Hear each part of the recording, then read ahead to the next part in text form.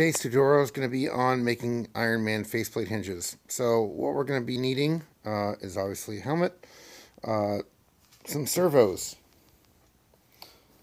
pieces of plastic, trash can plastic actually, varying in thickness. You either have a softer one or a harder one.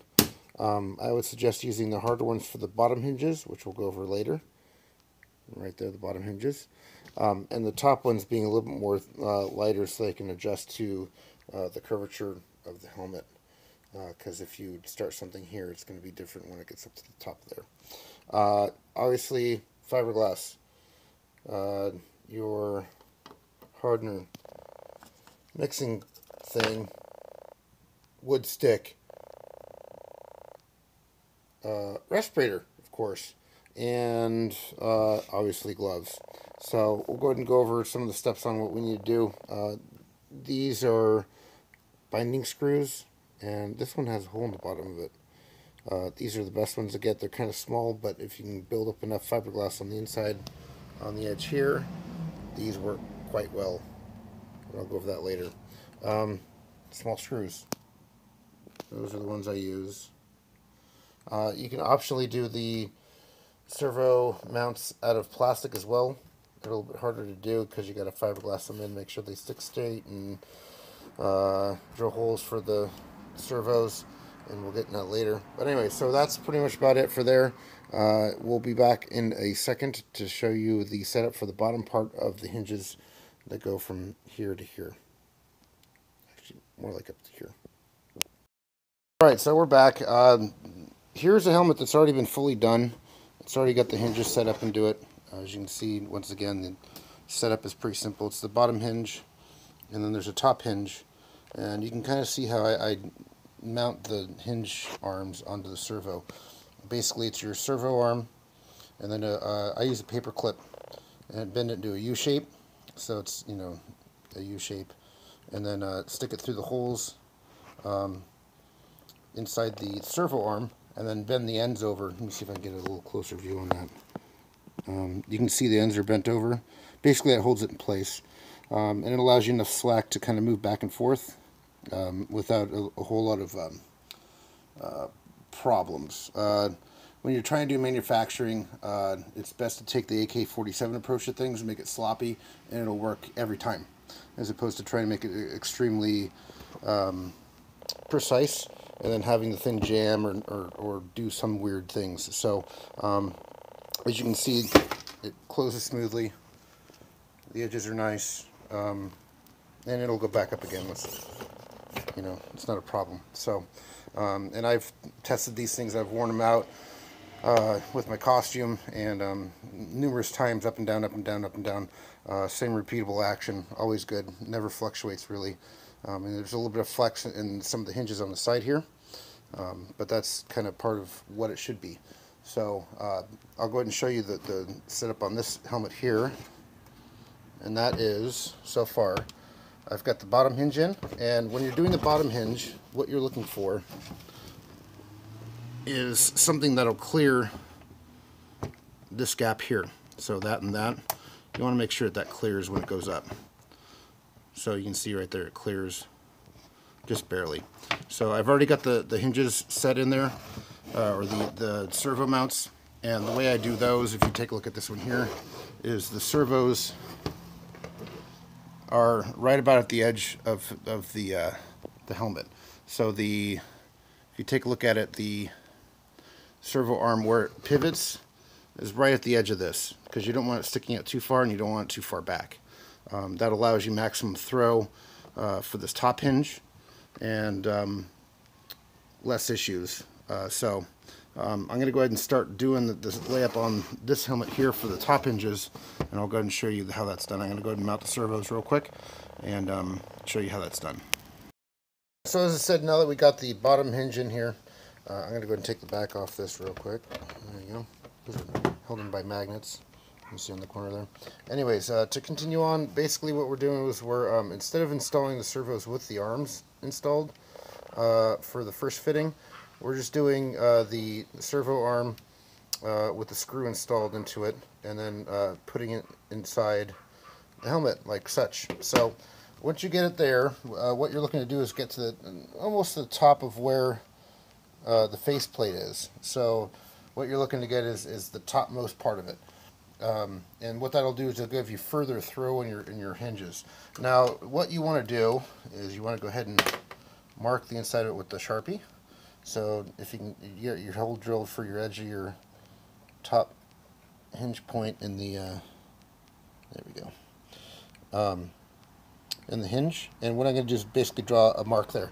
Now I've already cut this one, or actually drilled it, so but you want to do that. Basically take the felt tip pin, mark it, and then that's your starting point or your drill point for the faceplate. So as you can see here, I've already drilled it, and I'll show you this in a second. There you go, there's a hole right there. So if you take a screw, it'll actually fit inside there. And the next thing we want to do is we want to test it. So I'm going to go ahead and put the screw with one hand. Awesome. Let's try this again.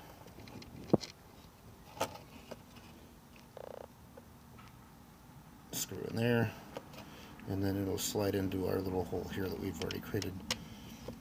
So now we can go ahead and flip this back over and very carefully test the throw on this. So I'm going to go ahead and lift this up. And as you can see, it clears. Come on, focus. It clears on both the bottom side there and the top, and our hinge isn't on there. Let me go ahead and what I'm going to do next actually is go ahead and unscrew the faceplate, and I'll show you how the screws are set up for the inside of this. So I'll be right back. Alright, so you can see the inside of the faceplate now, and you can see the hole that I've already drilled right there.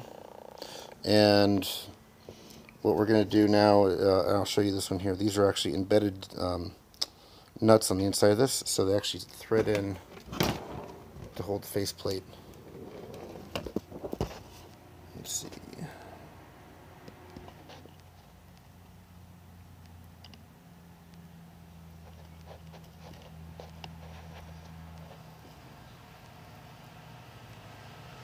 So they actually screw in. Now what I'm going to go ahead and do with this actually is I'm going to go ahead and drill in the hole there. I'm going to drill it a little bit longer or a little bit deeper and a little bit wider. So what I'm going to do is I'm actually going to take a drill bit that's the same size as the nut that I'm going to embed in there. Small little nut. I'm going to go ahead and embed that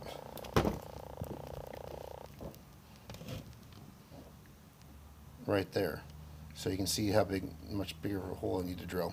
And you're looking just to get it flush with the surface of the top of the nut, so that's the depth of the hole that you want to drill. And I'll show you that when I'm done with that. Since I only have one hand to do the camera work, plus I'm trying to do work, I'll be back. So, alright, so I've went ahead and drilled some holes in the faceplate, and let me show you how that turned out. Now you can see it's pretty much flat or a little bit lower than the actual fiberglass lip that's right here. So, and if you look inside the hole, it's got another hole in the inside. Now what we're looking to do is get a few threads past the end of the bolt, just so that you have a grip to hang on to when you embed it in there. So you're not looking to get it straight at the edge of the bolt, but a little bit further in because you want some grab. So, and eventually we'll take these, clean them out, and then add some Loctite to make sure they all stay tight. So, and here we have the fiberglass that we're going to lay up. That'll go something along the lines of this. It'll be one layer on top, another layer, and then 1/3 final layer on top of that. And what I'm going to do is just carefully poke a hole in the center of each one of these, so I have room to go through with this.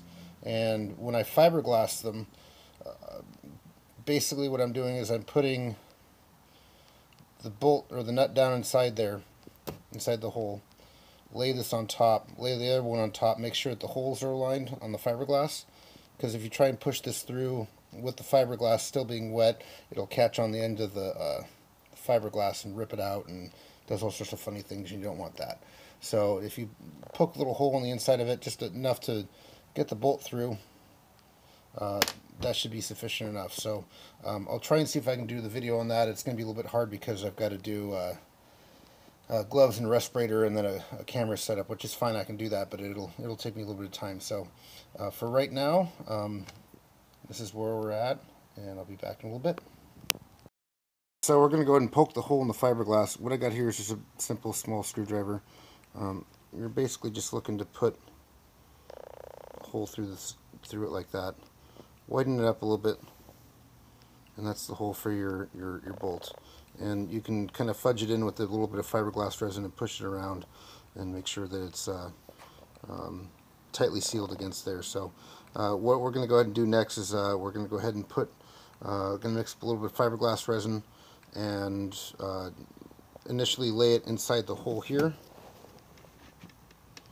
and then layer it on the outside, put the bolt in, or the nut, lay the first one down, the second one down, the third one down, and then at that point wet all the rest of the fiberglass down.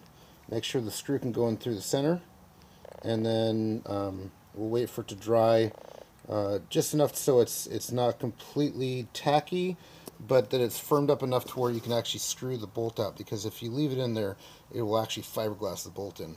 So we'll be back in a little bit with some more updates on this one. Alright, so I skipped the steps of showing you how to fiberglass it in, but it's pretty simple. If you're playing with fiberglass or any sort of resin, you kind of already know how to do it, and I kind of explained how I did it. But as you can see, the bolts are in there. Now that we have those in there, we're going to go ahead and open this thing up. And as you can see, we've got kind of a gap there in between the top and the bottom. Normally that's doable, but the problem is that this is only a quarter of the way up. It needs to be more up to here as far as the level position for where this needs to sit. So what I need to do is recreate these hinges because they're hitting at the very top end of here. So I have to take the hinges out and elongate them down along this way, and then up around so it's got more reach to reach around and throw the back of the ear higher up over. So I'm going to go ahead and disassemble the faceplate. I'll show you on this side the same thing. It's hitting right here. So I'm going to have to make it so the arm comes out straight a little bit more and then up and around, so it's going to be even more boomerang kind of shape. So let me go ahead and take the faceplate off, take the hinges off, and I'll go ahead and show you the creation of that. Alright, so I've removed the faceplate, I've removed the hinges for the top part up here, and we're going to go ahead and recreate the hinges. Now, as you can see here, I've already got the old hinge, and this will be the shape of the new one. Now, if you looked here, this is basically what happened. Is we need to have the same hinge points. So if you look there, there's a black dot in the center, as you can see there. So those are the same. We want to keep these points here and extend the hinge out longer. So as you can see, instead of being that way, it's now actually a little bit further over, which will be good enough. So, and this is obviously my favorite template material. That's cardstock. And then I'm going to go ahead and recreate this one here. And I'll probably cut this one out first, and then use that as a template for this side here, so they're equal hinges. So I'm going to go ahead and cut that out, and then I'll be back in a little bit. Alright, so we're back. I redone the hinges, and let's go ahead and take a look and see how well they are now. So when you pull this thing up, the back of the ears actually rest pretty close. There's still a little bit of a gap here. This is doable. It'll give you a little bit more vision out the front of the faceplate here. So, but overall, both edges are about the same. There's a little bit of closure issue that I'll have to address, which is right there. And I think it's just this one hinge here. I did have to move the point just down a little bit, so I have to recreate the hinge. But here are the templates that I made. My camera does not want to focus today. Here's the template, and there's the other one over there. So these are obviously a lot different. The hinge points are the same, but the throw is a little bit different. So, and I'll show you one last thing here. So you can see the hinge goes almost straight up now, which allows it to go back further. So instead of being a U shape like it was before, it's more like a V sort of. So, alright, so next is electronics. Alright, so for the last portion of the mechanical faceplate setup, we're going to go ahead and talk about servos. which is the last kind of mechanical section of the whole thing. Here we have once again, a Metal Gear 82 Servo HS by High Tech. As you can see, that's how, come on, focus. Alright, that's how the pins are created. What I do is I take a paper clip, actually, believe it or not, take a pair of pliers, bend it over, and then stick it through the holes that I drill through the bottom of a servo arm. So they basically slide right down, and then you use a pair of pliers between the points there, and then pry the ends over. It's kind of like a cheap Z-clip. So let me go and show you the actual servo that has been mounted. What we're looking at as far as adjustment is somewhere in between the edge of your faceplate there at the top. Right in that general vicinity is where we're looking to get the stopping point at the end of your throw for the servo. And if you look here, I had the servo arm a little bit higher because there's a mark there, and this one's one tooth off. So usually when you're trying to do that, a tooth or two can make a huge difference in spacing.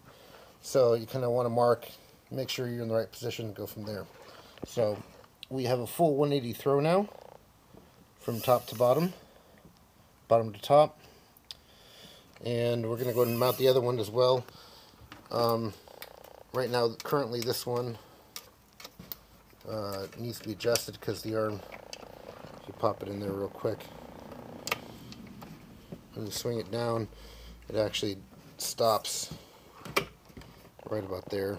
So I need to readjust that. That'll be the last portion of that. Next up is electronics. So I'll be doing the soldering of the board and a whole bunch of other stuff explaining how the Palalu chips go together. I found a new Arduino board that's cheaper than the Palalu chips, and I'll be trying to do a video on those later on. But for now, I'll be doing the Palalu to open and close these, and that'll be coming up soon. If you guys have any questions, let me know in the comments down below. Like, subscribe, share, and as always, guys, do your thing. Thanks for watching. Oh yeah!